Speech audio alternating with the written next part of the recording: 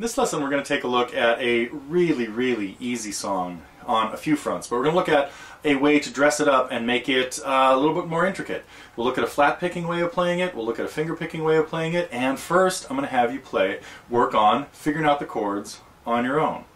Now, the song, you've probably already seen the title cards that I want to get to today, is Play With Fire, 1965 Rolling Stones tune, that originally was a single on the back side of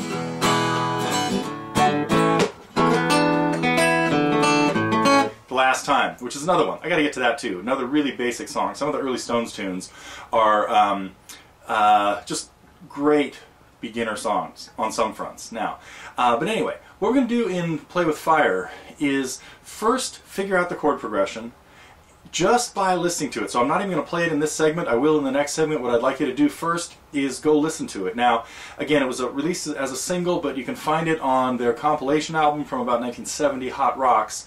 It also came out on the American album Out of Our Heads, right around that same time, 65.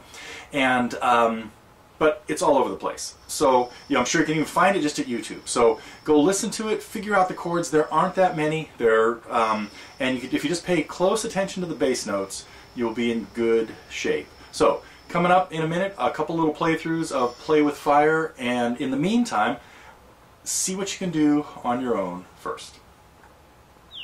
This lesson is part of the Target program at TotallyGuitars, which is where there are close to 500 lessons on different songs, along with dozens, 50, maybe 100 other lessons on techniques and theory and all sorts of things, all available again as part of our subscription program, the Target program.